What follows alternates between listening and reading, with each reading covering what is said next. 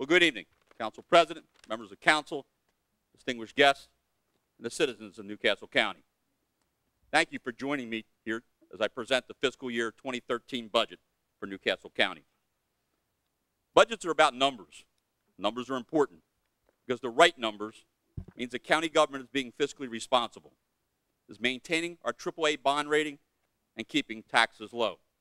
Last year, at this time, I was pleased to present a general fund budget that was balanced, with no tax increase, no spending from our reserve, no service cuts, and for the first such proposed budget in 10 years. With the economy recovering so slowly, we are continuing to conserve the reserve. Tonight, I am equally pleased to present to you a $166.6 million general fund budget for fiscal year 2013 that is balanced, contains no tax increase, spends no money from our reserve account, and makes no service cuts or layoff. Let me repeat that. A balanced budget, no tax increase, no spending down reserves, no layoffs, and no cuts in vital services. Balancing a budget is not easy in these times. As soon as Council passed the current budget last May, we started the process all over again. We had to start fresh because as of that date, we faced a $5.1 million shortfall for fiscal year 2013. Had our employees not granted us $2 million in concessions this year and next, we would have faced even greater shortage. But our success last year simply meant we had to do the same thing again this year. Let me say a little more about why we face a shortfall again this year. The reasons aren't complicated. Property taxes, real estate transfer taxes, permits and fees related to land use together provide more than 90% of the revenue we collect. Although some sectors of our economy are showing signs of life compared with last year, real estate and construction are not. Healthcare for our employees and retirees continues to drive our cost up. We will spend a total of $21 million next year. We are subject to the same increases in doctor, hospital, and drug costs as everyone else. If we had not taken action, we would have spent an extra $2 million next year. Here, too, we actively managed our costs. We took advantage of a unique federal program to pay for some retiree health care. We rebid our insurance and modified our pharmaceutical benefit program to increase the use of low-cost drugs. These efficiencies will cover 85% of the health care cost increase next year. In a government that spends $3 out of $4 on personnel, one of the methods by which we achieve a balanced budget is to closely monitor the number and types of positions we have. As I stated before, I do not favor a blanket hiring freeze and have never ordered one. Instead, every position is judged on its merits. For example, when we had the opportunity to apply for federal funding for 6 additional police officers, I did not hesitate. The 6 new officers will bring us to the highest number of funded positions we have ever had in county government.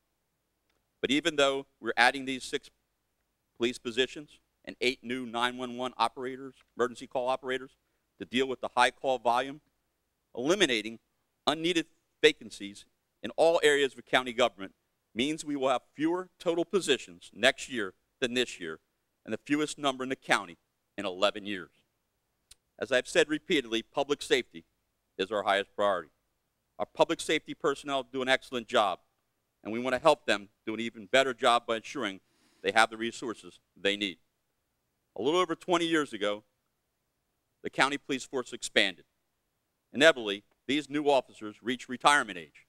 Retirements have increased, leaving vacant police officer positions. Our current police academy graduates in the end of May. As I announced last week, we will start a new police academy class, and the date will be June 11th. This marks the first time in 13 years the county has had 2 police academies in the same calendar year. It is worth noting that crime is declining in the territory patrolled by our officers, and that our police department's clearance rate for all major crimes greatly exceeds the national average. But let me make it very clear, though, even one crime is too many, so we will not rest on our laurels. Our paramedics also do a great job. We have the only nationally accredited paramedic service in the state, one that saves heart attack victims at triple the U.S. average.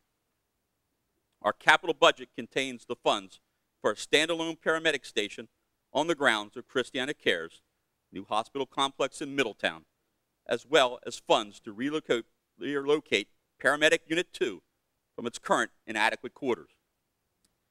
We also have a state-of-the-art emergency communications center, and we want to keep it that way. As mentioned, we will add 8 emergency call operators at our 911 center to answer calls even faster in an environment where every second counts. Plus, institute a career ladder to attract and retain the best employees, honoring a previous commitment. Finally, our county is protected by 21 volunteer fire companies, whose members are an important part of our public safety mission. They work shoulder to shoulder with our paramedics and police. Now I'd like to talk about our sewer fund operating budget, which pays for the day-to-day expenses of our wastewater and stormwater systems. I am proposing a $71 million fund budget with no increase in sewer rates.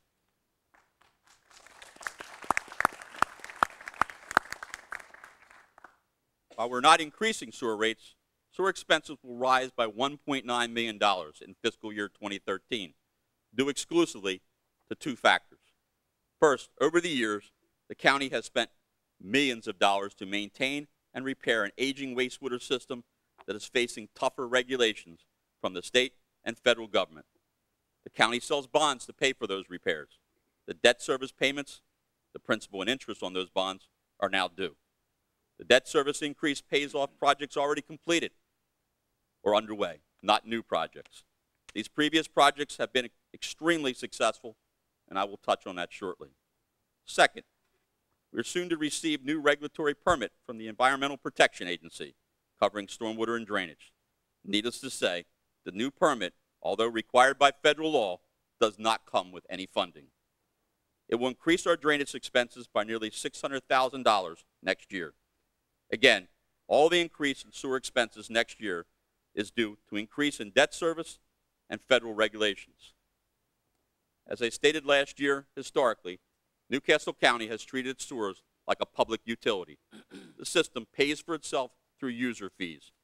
For this reason, I propose to use $1 million in back sewer fees received from MVF bankruptcy settlement last year to help pay our increased costs. When the company failed to pay its fees due to bankruptcy, every ratepayer had to pay a little more to make up for the shortfall. We doggedly pursued the back fees during the long bankruptcy process and ultimately recovered them. It's only fair that we use this settlement money to keep fees down for you, the ratepayers. The third major component of our budget is the capital budget. I am presenting a $17 million capital improvement program.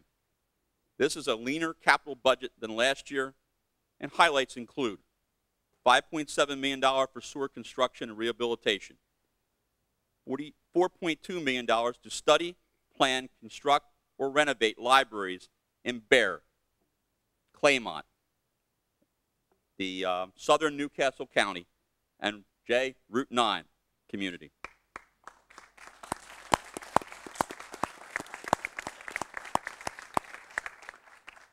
$2.1 million to take care of other county facilities, $1.9 million for park improvements, $1.5 million for technological upgrades, and $800,000 to update our paramedics' life-saving equipment.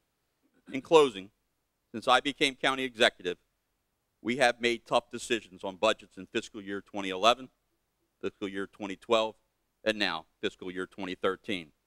Our decisions have not always made everyone happy, but they've been the right decisions for the citizens of Newcastle County nonetheless.